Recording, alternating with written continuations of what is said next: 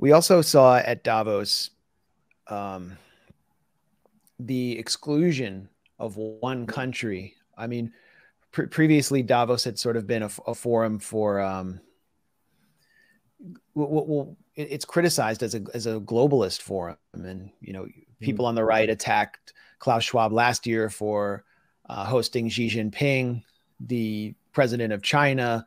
Previously, Vladimir Putin has addressed the World Economic Forum.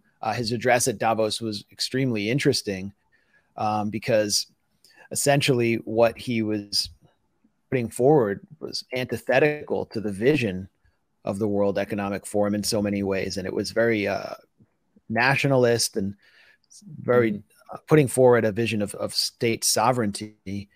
But this year, Russia was excluded in a very public way. And you produced a report from a place called the Russian War Crimes House. I want to show, I mean, it was excluded, obviously, as everyone knows, because Russia invaded Ukraine. It launched a military operation inside Ukraine to break NATO control over a country on Russia's border and to support the independence of two breakaway states filled with ethnic Russians who've been under attack by the government installed through a US-backed coup in 2014 for the last 8 years. So, but all this context was left out, and Ukraine was heavily supported at the World Economic Forum. Let's look at some of your report from inside the Russian War Crimes House. Is that what it was called? That's what it was Russian called. War Crimes House. And then you can kind of walk us through what this is about. It has fought incredibly to build Ukraine, to save Ukraine, to save the world. I think they are not an ideological movement. They are defenders of a nation. Jeremy Loffredo for Rebel News in Davos, Switzerland, at the third day of the World Economic Forum's annual meeting. While the leader and founder of the forum, Klaus Schwab, said this year's meeting is the most influential and consequential meeting of recent years, one of the most wealthy and influential nations is absent. The theme of our coming together is history at a turning point. Government policies, corporate strategies. We will focus the program mainly on 4 different areas. First, the war in Ukraine. Russia, whose companies and state leadership, including President Vladimir Putin himself, normally play an integral role here at the forum, have been disinvited because of the ongoing war with Ukraine. This is really the moment when it is decided whether brute force will rule the world. If so, the force is not interested in our thoughts, and there is no need for further meetings in Davos, as there would be no reason for that. With the U.S. taxpayer sending over $40 billion to the Eastern European nation, Democrats and Republicans alike are feverishly supporting what some are calling, quote, the new current thing. 4,000 miles away from the U.S., here at the Global Elites Retreat, Davos has redone the Russia House, a building historically belonging to the Russian state during the World Economic Forum's annual meetings. This place used to be a Russian house. It was a Russian house for years on each Davos, but this year Russia is banned for Davos, and that's why we came up with the idea to organize the real representative place for Russia. That's why we created a Russian War Crimes House. The new building is called the Russia War Crimes House and argues that the international community should take more direct action against Russia. The inside of the house is jarring. On a 14 by 10 foot display, giant HD videos depict what seems to be maimed and dead Ukrainians and dilapidated bomb buildings. It's designed to evoke a psychological and emotional response from viewers. The Ukrainian curator of the display is hoping that the political exhibit will provoke the elite in Davos and the wider international community to send more weapons to Ukraine. But it's really very important. Weapons is the first thing that we need to send more.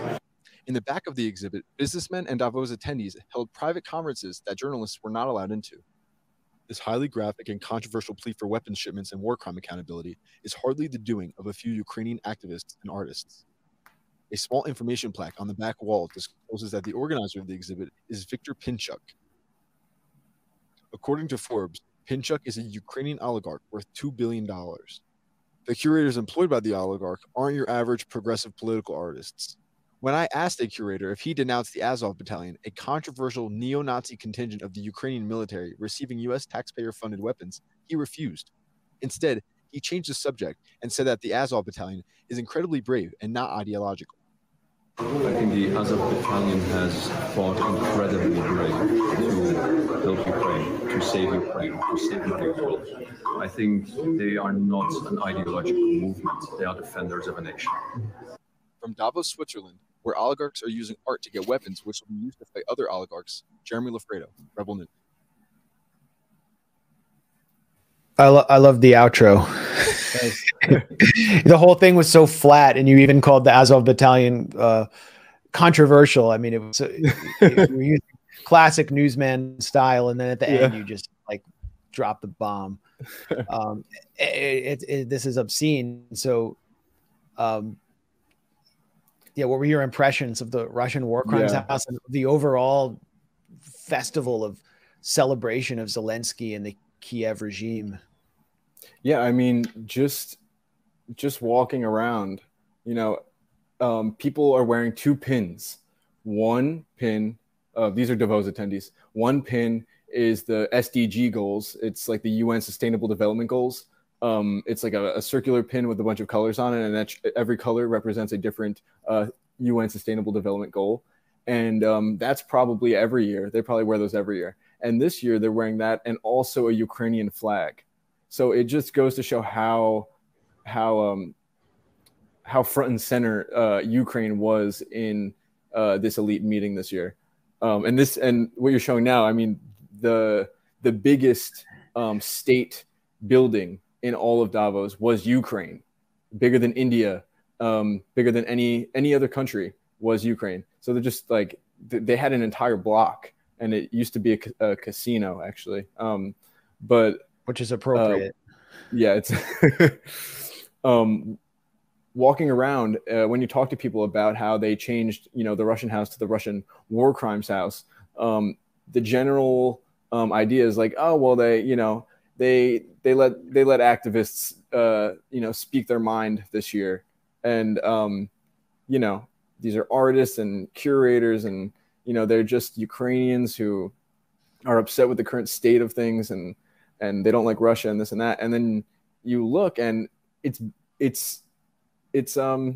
billionaire. It's funded by a Ukrainian oligarch. Like it's just war propaganda right in the middle of the street.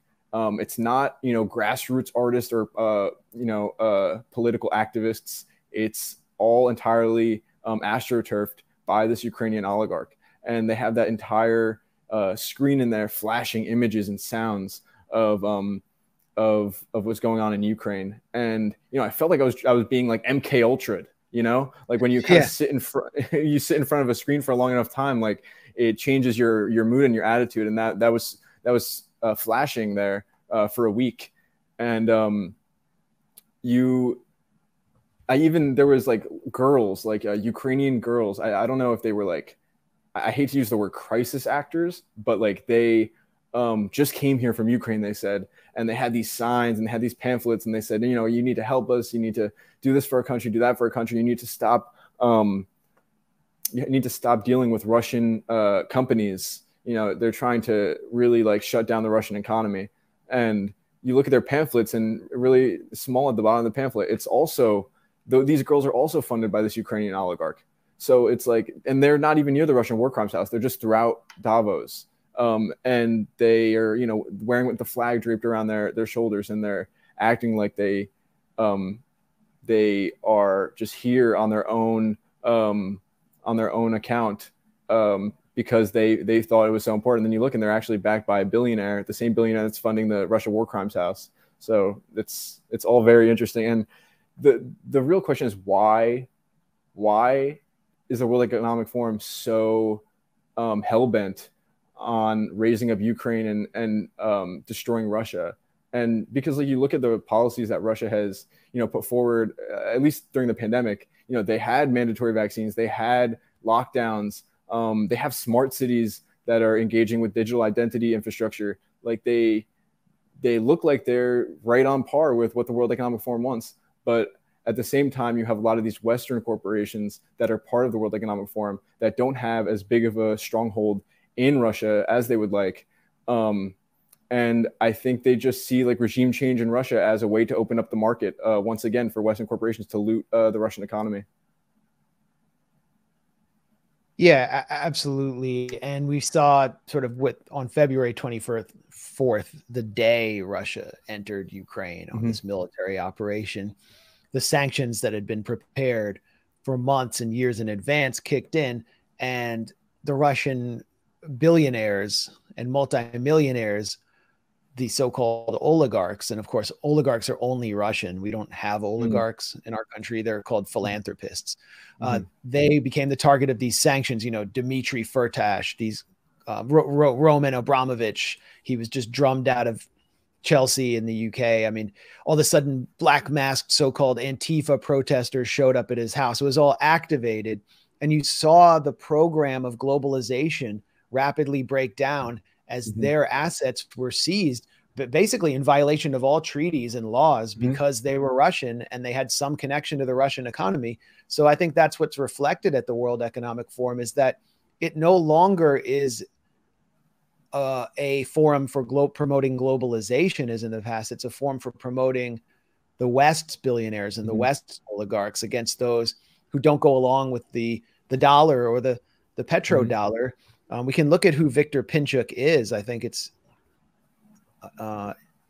interesting to look at the partners, or illustrative to look at the partners of the Viktor Pinchuk Foundation, the Clinton Global Initiative. He's very close to the Clintons, has been one of the top donors to the Clinton Global Initiative. The Atlantic Council is not listed here, but NATO's sort of unofficial think tank in Washington has raked in a lot of money from Pinchuk. You have the European Foundation Center, Yalta European Strategy. I mean, these are EU oriented and NATO oriented foreign policy think tanks. The Brookings Institution, which is the sort of hub of the foreign policy establishment in Washington. Open Society Foundation. So he's partnering with George Soros, who is kind of an anti-communist billionaire pushing regime change around the world. He just basically called for World War III with Russia. The Aspen Institute, which is kind of like a US version of the World Economic Forum in Colorado, and so on and so on. And his relationship with Hillary Clinton actually proved problematic during her 2016 campaign. I don't know, now that would be like celebrated perhaps.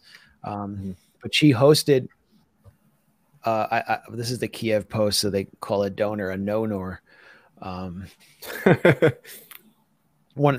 this was actually originally published in the Wall Street Journal.